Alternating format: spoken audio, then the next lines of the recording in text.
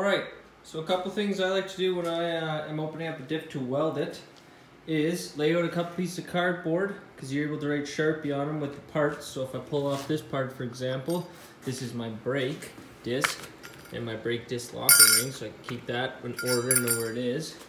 And then when I pull out all my little tiny, it's on the underside, but this has a bunch of case bolts in it, similar to these little ones. I'm going to pull all those out. I'll put them on the cardboard and I'll be able to label it. The thing I like to do is bolt my tire into a rim, because as you can see, it stands up by itself. You might have some issues pounding off your old hubs. Just keep whacking it, that's all I can tell you. It takes some time, but it will come off eventually. Alright, so we're going to get into opening up this diff for you guys. Let's start by taking off all the bolts around it and take off this top piece, and we'll get right into what lies under there. Okay. Boom. Pull your screwdriver out. There you go. As you can see, it's just a axle shaft, spider gear on the end. And then if you actually look inside here, so this is like your ring gear. As it spins, moves your spider gears, and then the other axle shaft's also connected on. So I'm gonna clean this up, and then I'll show you guys where you need to weld, and then we'll put it back together and on our way. Once you have pulled off the top axle shaft there and removing the spider gear set, which is just a dowel with some spider gears, square cut on the back. They just slide into these two grooves right here. But for welding it, so as you can see, this spider gear is connected to the axle and it moves separately from the ring gear here. So I'm actually going to weld a couple beads on the inside of these, either side of here, to the ring gear, and that will make this one solid piece. Alright, here we have one side of our axle shaft assembly with the spider gear and hub. So this would have a axle shaft coming through it with a lock ring on there, lock it all in. But we got to take it out to clean everything, because we're going to weld this gear to the inside here. I'll show you guys. Okay, so assembled it looks like this with the washer and the lock ring. I'm going to tack weld either side and then run some beads to make this all one piece so it spins as a whole. And then by doing that, that will create one side locked, and then I'll do this to the other side to lock it as well. This will all make sense once it all comes together here, but I'm showing you guys each step. Now don't forget, preheat. Preheat, everybody. Okay, there it is. Weld it around. Sometimes I'll go back and I'll just go inside of all of these with a little tiny bead, all the teeth. But that's gonna hold, that will not break. Remember to weld the back sides, like so, and of course the insides. Now those are super strong, don't gotta worry about them at all. Let's get on to the carrier itself. Okay, so we're inside the axle here. We're gonna remove a couple gears, get access to our shifter fork assembly. We're gonna we'll pull those out so that we can get to our detent balls and springs, because the springs on this one are gone. Okay, so like Nick was saying, with the detent spring being broken and not working, I'll show you here. This is a good one. You can hear that detent. You can feel it into each gear. And this is a broken one. No good. Okay, so we'll explain here how to fix it. First, you're going to want to pull this shaft out. You're going to see that you have a little detent ball in there, and behind here is a spring. So I'm going to pull that out and show you guys what it looks like. There's the ball. Don't lose that. And if you do, yep.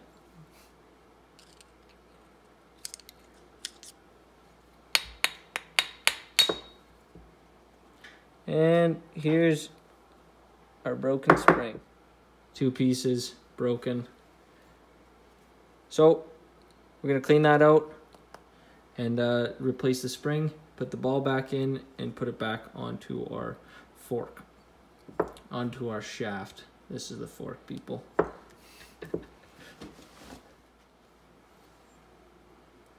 Here's a replacement spring, just bought at the store. You're gonna want to slide that. Oh, no, missed. Okay, you're gonna want to slide that down into your hole. Okay. All right, so once you guys get the spring in there, you gotta fidget with it to get the ball pushed in, just like so. And now she actually stops in her gears again. Yeah, you guys can see down here, this spring did break into 3 pieces. So we got a bag of springs. We found one that fit, cut her down a little bit, and now he's got perfect E10. So we ended up doubling the springs, and now that's a nice firm shift. Oops, don't want to go too far. In between each gear. So you can see these little notches, the detent balls on the other side, back here, and it locks into each one of these. So this carries a gear, and when it gets pushed or pulled into a gear, this gear now selects the new gear, and you go from first to second, third. You get it. Anyways, we got that fixed. If your guys' shifter's super sloppy, it's all dangly wangly, this is what's wrong, and this is the fix. Super simple, but you have to take apart your transaxle. So if you're already in there to weld it, might as well have a look. Get her done, peeps.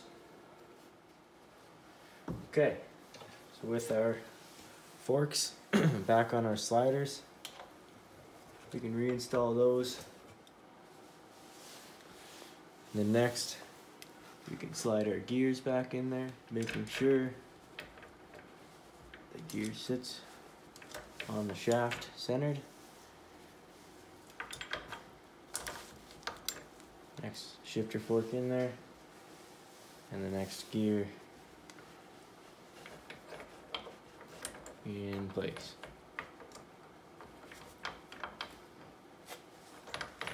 The right way. Alright guys, so I'm sorry I wasn't able to get a video of this part, but you are able to flip one gear in your transaxle. So you can see this gear I'm holding has a chewed end.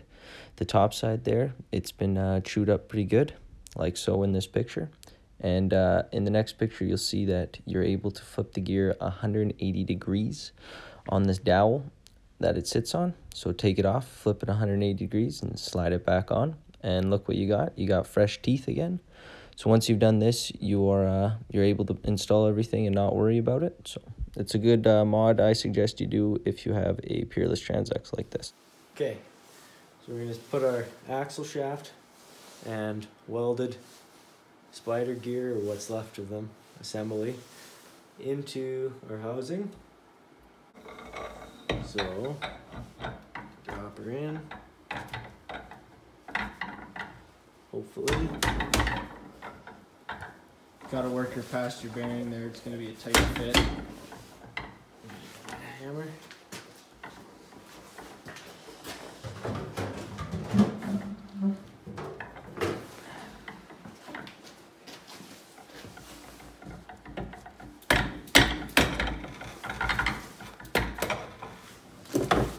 Okay. Pass the bearing. Seat it into the case. You'll feel it drop in. Yeah, you'll know when it's on. Okay, so again, if you have these little needle bearings in the end, you want to make sure that goes on the shaft between the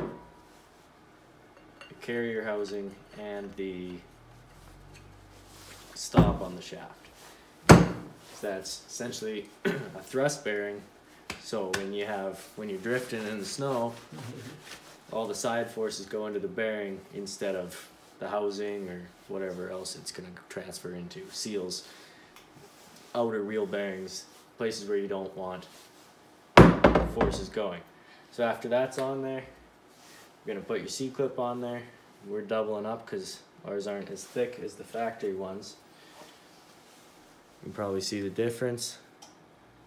So we're gonna stick 2 on there.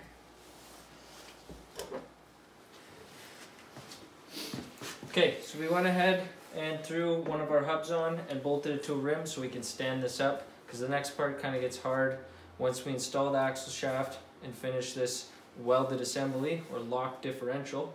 We'll install the case, and that kind of gets tricky to do on the bench, so we suggest putting your hub on and putting it on a rim, and that will help you out. Okay, we'll start installing this stuff and we'll... Okay, so we're gonna reassemble our differential here. Don't forget to throw your good luck charm in there. We're gonna throw a little rope in there, just in case you ever need some rope on the trail. Split the case, get your rope.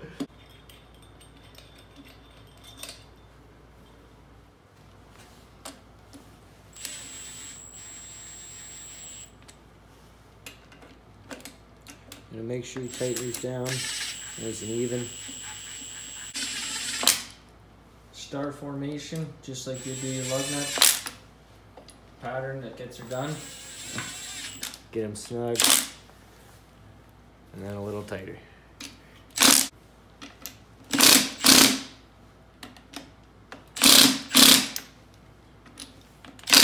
That right there is how you lock the differential. It's hard to show you because it's on the rim, but that right now is locked. If it wasn't locked, Yeah, I'd be able to spin one shaft. I mean, I can spin it a little in the hub down below, but... Fuck yeah. Alright, we're gonna finish reinstalling. So, just like the way you put it in, or took it out I mean, same way you put it in.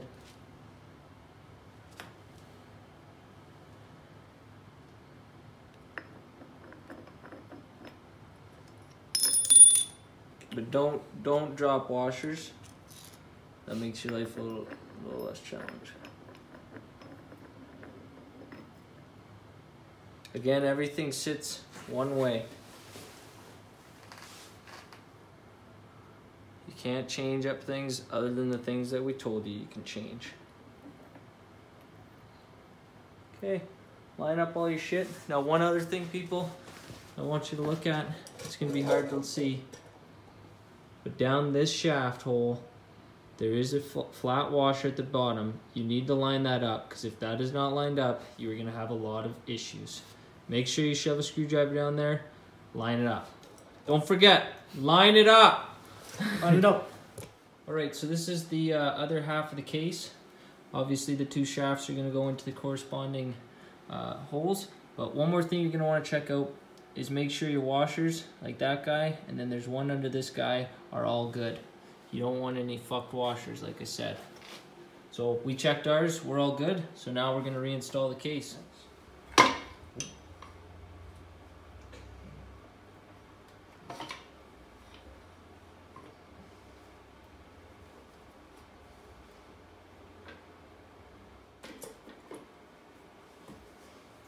Okay, so people, once you've kind of got everything somewhat lined up, it's now fine tuning, moving things slightly. Yeah, the main thing is you're going to want to put into neutral, so you're going to have to dick with that to the flat blade.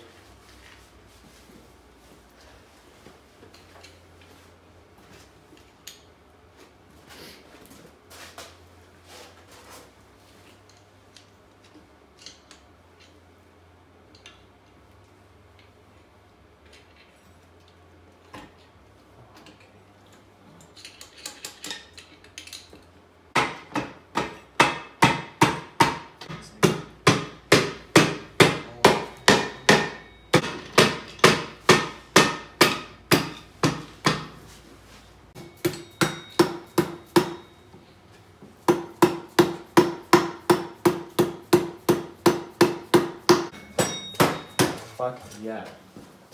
Woo! Alright. Fucking easy. Okay, people. It takes some frickin' work. I tell you what. You gotta get in here. Here, I'll show you. You gotta want it. You gotta want it is the big one. You gotta work in here. You gotta fiddle these 2 shifter forks, the 2 dowels, are hard to line up inside the case. So you guys fiddle in there while your buddy pounds the case, and you just got to keep doing that, and eventually, people, it will seat. You got to work at it, and you got to want it, like Nick said. Once you do that, you'll have this. So get them going, people. That's a lock diff. All right, people. So that's it. Tighten up the last bolts on the transaxle. We're gonna bolt the shifter on later, but we went through the gears. Everything works, and it's locked. So I think Nick here is pretty happy, and I think I don't think Scrappy knows yet. I think Scrappy's gonna be pretty fucking happy too. Oh, she's getting a good gift. Yeah. There it is. The hubs he'll be using, weld together 5 bolts. We did put the shifter linkage on. Everything works. Rock on.